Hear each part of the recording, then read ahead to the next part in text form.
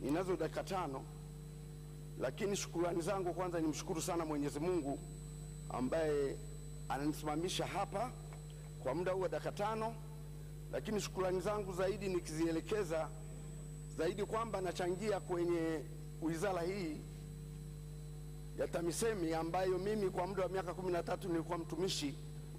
Wakati ikianza ikiitwa tumetaa, nimekuwa afisa wa utumishi na utawala kwa muda wa miaka 13, lakini nikaingia siasa na nikailipa serikali mshahara mitatu na nikabahatika kuwa mbunge mwaka 2000 na kuwa kiongozi wa kambi ya upinzani, lakini pia nikatumikia katika chama cha CAF kama naibu katibu mkuu, lakini nikawa ndani ya CHADEMA kama director wa security and intelligence, lakini pia nikajaribu kugombea serikali za mitaa mwaka 94 nikiwa mtumishi, na nikagombea CAF nikawa mwenyekiti wa mtaa, na hiyo ndio ikanipa jeuri nikagombea ubunge mwaka 2000 nikawa mbunge kwa kugombea na bwana Kataraya, akanishinda. Nikiliporudi mara ya pili nikamuondoa, akaja Kagasheki akaniondoa, lakini na mwaka 2015 nikamuondoa. Kwa hiyo sina deni na watu wote ambao nimewahi kugombea nao. Lakini leo hii nashukuru Mungu kwamba nafuata nyayo, kwamba tunatangulia katika kupave the way. Ninafuata nyayo ya Mama Tibaijuka, Mheshimiwa Bulembo, huko wanaotoka mkondo wa Kagera, kwamba napumzika katika siasa ambazo nimezitumikia katika miaka mingi na katika nafasi nyingi. Kwa hiyo namshukuru Mungu, na niseme kama nilivyosema, sina deni, sina kitu chochote. Waliowahi kunishinda nimewashinda, na namaliza bunge nikiwa nimewashinda, na naamini nimejenga upinzani ulio credible na watu credible ambao wanaweza kuendelea kuiongoza halmashauri ya mji wa Bukoba, na tukaendelea kuonyesha mfano kwamba kuna mahala ambako upinzani unaweza ukafanya kazi bila migogoro na kwa kusikilizana. Na nishukuru kabisa madiwani wote wa manispaa ya Bukoba kwa vyama vyote, CCM, CHADEMA, CAF, NCCR, wote tumeendesha halmashauri tukiwa tunaheshimiana chini ya mkuu wa mkoa pamoja na viongozi wote wa serikali. Mimi kwa kweli namshukuru sana Mungu kuona nafika hatua hii. La pili ninalotaka kuchangia, niliwahi kumsikia mdogo wangu Dr. Bashiru anasema kabisa kwamba nchi hii kitu kinachokosekana ni upinzani ambao ni credible. Mimi naamini upinzani credible unategemea na mipango awe credible. Kama hayuko credible, upinzani hauwezi kuwa credible. Mambo ambayo yamezungumzwa hapa na wachangiaji akiwemo Mheshimiwa Matiko, kiongozi wa kambi ya upinzani, alielezea, wabunge mbalimbali wameelezea. Mheshimiwa Jafo, unapaswa kupima uchaguzi unaosimamiwa na wizara yako ni credible. Kama hauwezi kuwa credible, hata upinzani hauwezi kuwa credible, kwa sababu mtengeneza mipango hayuko credible. Kwa hiyo na mimi nawasikitikia Chama cha Mapinduzi kwamba mmepata fursa ya kuongoza mabadiliko ya vyama vingi.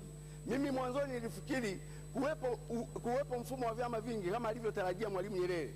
Tulitegemea ni kupambanisha fikra na akili ili nchi ipange mipango mizuri tuweze kufika mahali pazuri, lakini imekwenda vice versa.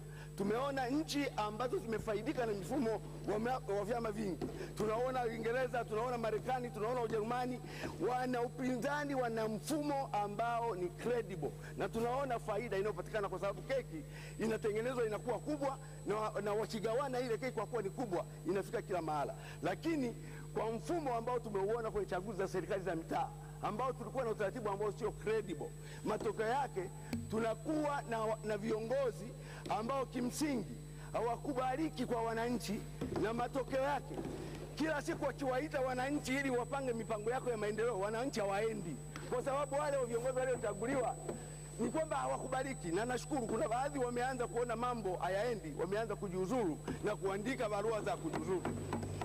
Mwisho nigusie swala la corona. Wizara hii naamini inahusika sana. Tumeona nchi za wenzetu Uganda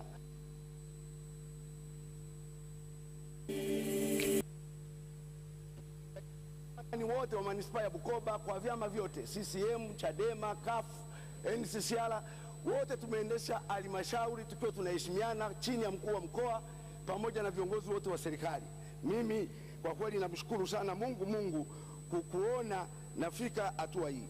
La pili ninalotaka kuchangia, niliwahi kumsikia mdogo wangu Dr. Bashiru anasema kabisa kwamba nchi hii kitu kinachokosekana ni upinzani ambao ni credible.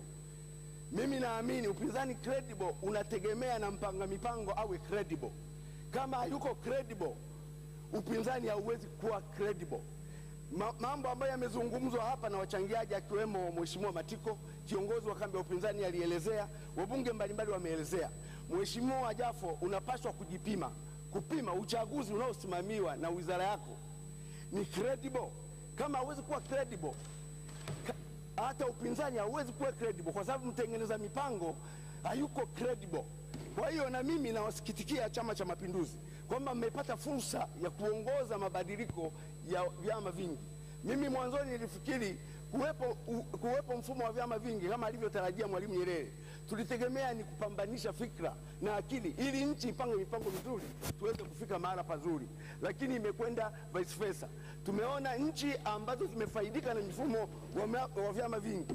Tunaona Uingereza, tunaona Marekani, tunaona Ujerumani, wana upinzani, wana mfumo ambao ni credible, na tunaona faida inayopatikana kwa sababu keki inatengenezwa inakuwa kubwa, na wakigawana ile keki kwa kuwa ni kubwa inafika kila mahala. Lakini kwa mfumo ambao tumeuona kwenye chaguzi za serikali za mitaa, ambao tulikuwa na utaratibu ambao sio credible, matokeo yake tunakuwa na viongozi ambao kimsingi hawakubaliki kwa wananchi, na matokeo yake kila siku wakiwaita wananchi ili wapange mipango yako ya maendeleo, wananchi hawaendi, kwa sababu wale viongozi waliochaguliwa ni kwamba hawakubaliki. Na nashukuru kuna baadhi wameanza kuona mambo hayaendi, wameanza kujiuzuru na kuandika barua za kujiuzuru. Mwisho nigusie swala la corona. Wizara hii naamini inahusika sana. Tumeona nchi za wenzetu Uganda, tumeona Kenya, wamefikia hatua ya kwamba walipofanya swala la lockdown, wamehakikisha wanaweka mipango ya kuwagawia watu chakula. Sasa Mheshimiwa Mpango alipokuwa anaelezea hapa, sikuwahi kusikia anazungumzia kitu kama hicho. Sasa kama tutafika hatua ya kufikia hatua hii, mimi ningeomba, unajua njaa haina bouncer. Watanzania hao mkiwafungia ndani na ninavyowaona walivyo, Mheshimiwa Jafo, watu watanunua silaha kama ambavyo California wameanza, silaha zote zimenunuliwa, zimekwisha, kwa sababu kila mmoja anajichunga asiibiwe chakula chake na mtu mwingine. Asante sana.